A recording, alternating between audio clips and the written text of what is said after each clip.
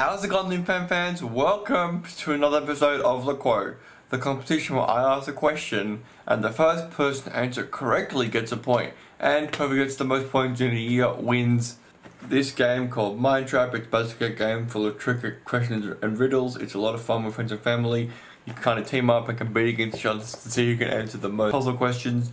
This week we'll have 3 questions, plus a bonus question. But before we get into that, we're going to answer the question from last week. The question was a word with 2 syllables. The first syllable is a type of religious person. The second syllable is a letter of the alphabet. Roland Ravel says, Rabbi T, Body Teeny, and Keishi both said monkey. And the correct answer is monkey! And the first person to comment it, and the winner from the last episode, is Modi Teeny. Congratulations to you. You're the winner of the quote. That gives Modi Teeny his first ever win, which puts him in 17th place in my greatest of all time leaderboard, and that puts him in 7th place in my winner of the year leaderboard.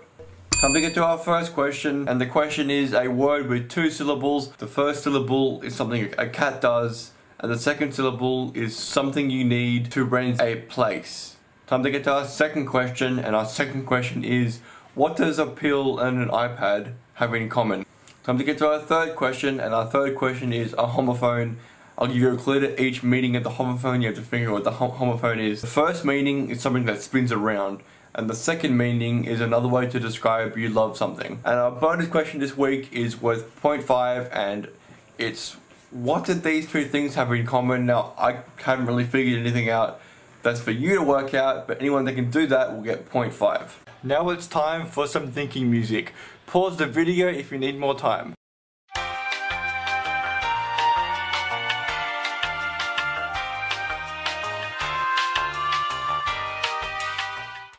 Leave your answers in the comments below, and I'll announce the winner in the next episode of LUQOTW.